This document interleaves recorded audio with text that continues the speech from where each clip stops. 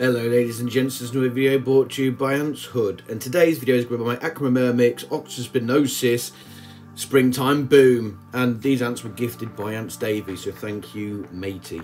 And did you see that? I said the name on the first take and I probably got it almost right. I tell you what, this Latin stuff, I'm starting to get the hang of it now. Well, until my next video and I'll try and pronounce a name that I won't be able to read.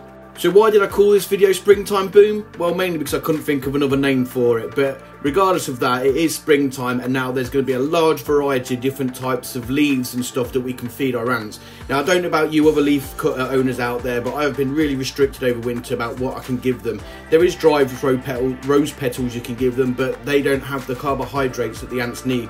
So you really need some fresh leaves, and I've just mainly been using this Japanese privet, which is great, but it's no variety at all. And I've tried other stuff, other privets and things, but generally speaking, the results have been slow grow. Now, you guys know I like to do this. I show a bit of footage from my last video so you guys can get an idea how they've grown. Now, my last video was about a month ago, and if you haven't checked out the playlist for my leaf cutters, I'll put a link in the top right corner now so you guys can check it out. But let's move on to how they're getting on right now. As you can see, the fungus garden has grown quite a fair bit, and to be truthful, most of that growing has been done since spring, and I've had some other options to give them different bits and bobs, because leaf cutters do get bored of the same, well, bored's not the right word, but they do lose interest in the same kind of leaves constantly. But in winter, we have no choice, and it is what it is. As you can see, this is quite worth noting as well. Look how pale the fungus garden is as well, how white it is. Now, that's obviously the fungus, and it's got good growth, there's no issues with it. But what I will do a bit later is show you what it looks like after they're fed. And what I'm currently feeding them, mixed with the Japanese privet, is this blossom tree. Now, apparently it's a variation of the plum family, but obviously doesn't produce very big plums or anything like that you can eat. But it's a variation of it. Now, the reason why I'm feeding this at the moment is because, one, it's a rare treat for them coming out of spring, and two, this doesn't last very long, so it's a good opportunity to get them loads of flower leaves in and stuff like that at an early stage. And to tell you the truth, they absolutely love it. So this is a fungus at the moment. As you can clearly see, it's nice and white, which has got lots of fungus growth, which is really great. Now, that browny yellow stuff, that is old fungus. Now, they tend to leave that alone when it's supporting the main fungus garden like it currently is. But if I was to lay this on the side, which I may do because it's getting near the top, they'll actually break that down and move it into the trash pile and just leave the main living fungus. And I've seen them do that a couple of times. It doesn't take them long to take it apart either. Now, apparently the fungus doesn't support the adults. I'm not sure how I feel about that one, because I know that the fungus produces fruits, and I would imagine that if it's sweet in there, there'll be adults be feeding off that as well. But hey, what do I know? But it does surprise me how the size of the fungus and how many workers it supports. I'll probably say I've got around 300 plus workers at the moment. What's also really interesting for me is how quickly the fungus establishes. Now, you can see it's pretty much all over the fungus garden, as it were, or the substrate that they've put there for them. Substrate's not the right word. The mulch leaves they've put there for them.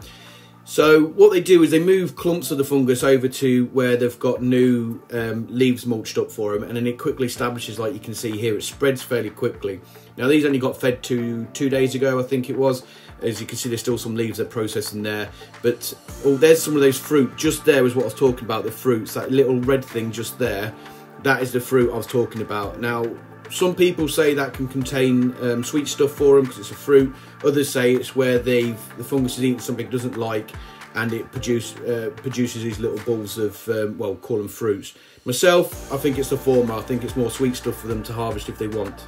Now, the reason I say that is because if they'd actually taken something from the leaves that they didn't like, then I'd imagine it would be all over this fungus garden, because when I feed them a particular something, they generally get a lot of it, so it will be plastered all over the fungus garden. And I'll show you what I mean a bit later on when I've got some footage after they're fed.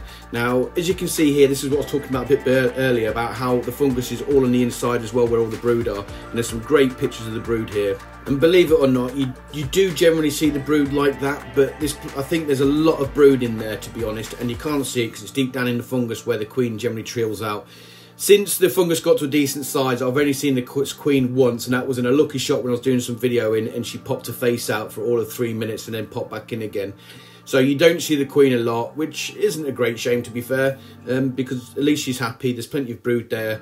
And all that malarkeys. Now, I have laid this fungus down on its side, but I just keep building up against the wall. So at the moment, I'm leaving it as is, unless it gets too near the top.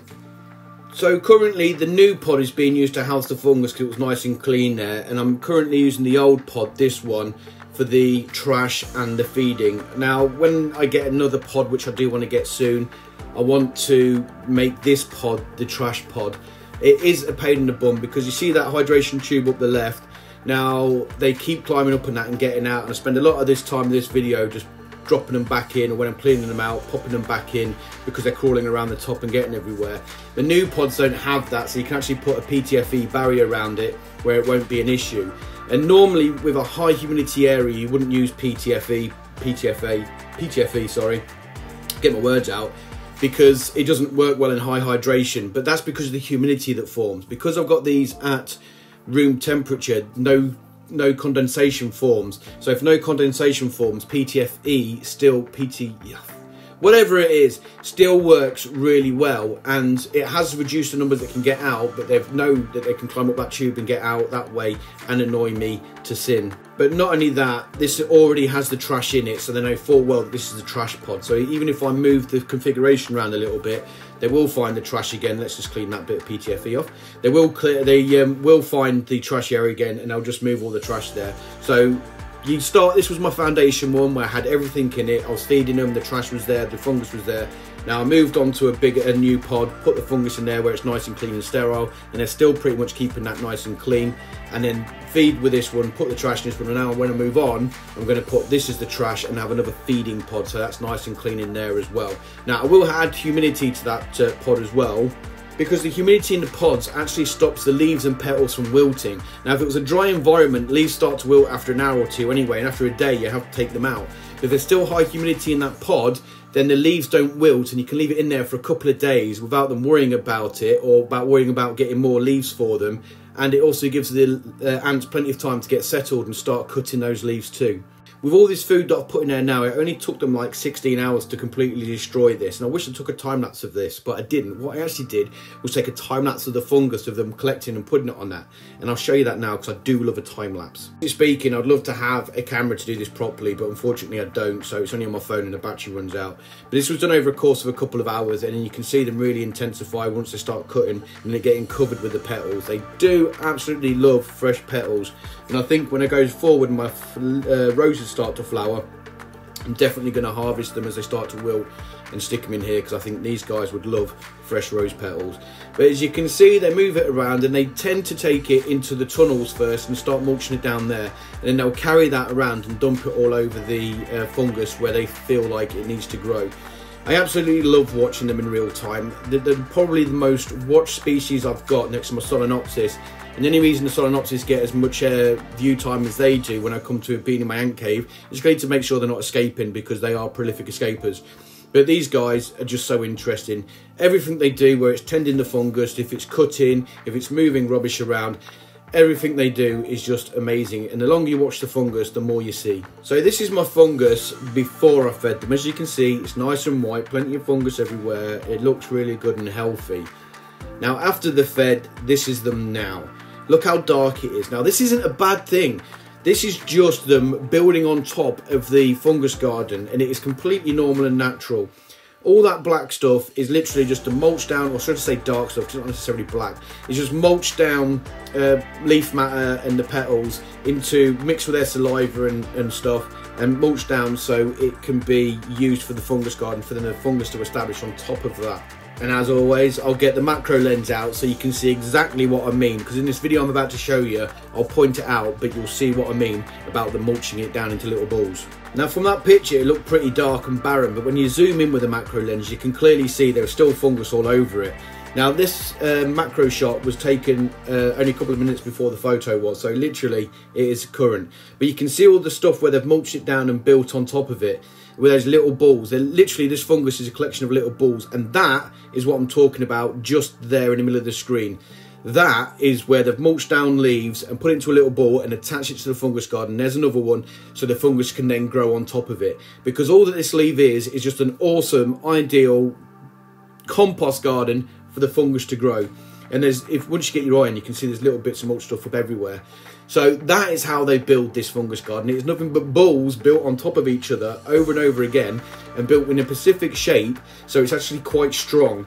It's very flexible and very weird to touch, like I said in my last video, but it's very strong. And when I say strong, I mean in its structure, because if I stand on it, it's still going to break and squish, but you know what I mean.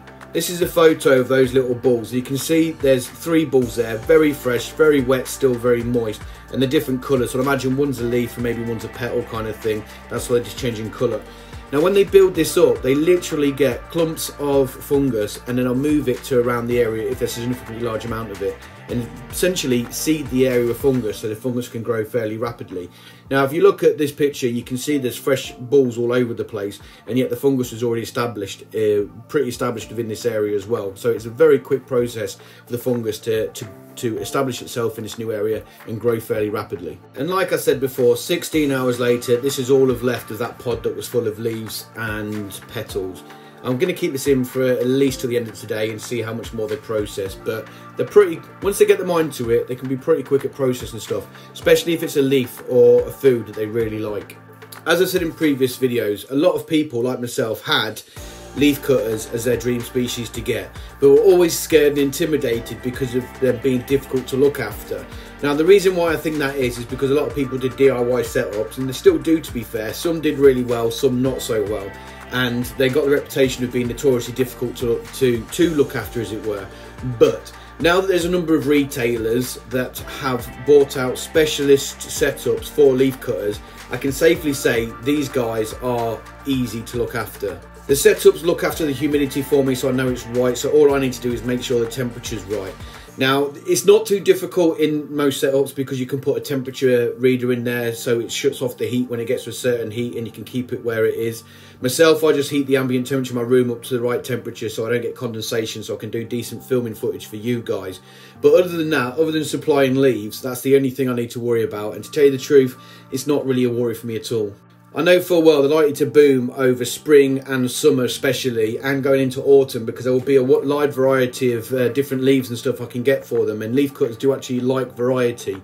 So I do suspect or expect in winter I might get a die-off, because I'll only probably go back to privet, because that's an evergreen plant that they do eat, or do process, should I say, for the fungus, and it's always readily available. If it's not in the parks and stuff like that, as you're walking past someone's front garden, just do a stealthy nick a few leaves. That's what I generally do.